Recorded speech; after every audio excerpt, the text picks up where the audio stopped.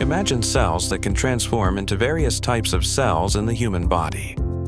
These are induced pluripotent stem cells, or iPSCs, a groundbreaking advancement in regenerative medicine. Derived from adult cells, iPSCs are reprogrammed in labs to act like embryonic stem cells, offering hope for conditions such as MS, Parkinson's, Alzheimer's, and diabetes. By eliminating the need for donors and reducing immune rejection, iPSCs represent a new era of personalized therapies. Abu Dhabi Stem Cell Center proudly developed the first virus-free clinical-grade induced pluripotent stem cells for the first time in the Middle East, using an exclusive protocol that complies with good manufacturing practices and are compliant with the strictest international standards for clinical application.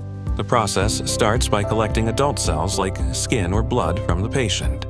These cells are reprogrammed to an embryonic-like state, capable of transforming into any cell type. Rigorous quality and safety checks ensure compliance with the highest clinical standards.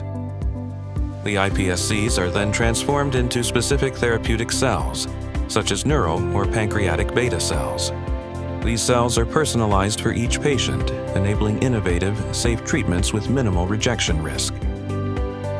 iPSCs offer hope for advanced therapies from neurodegenerative diseases to diabetes, marking a transformative future in medicine.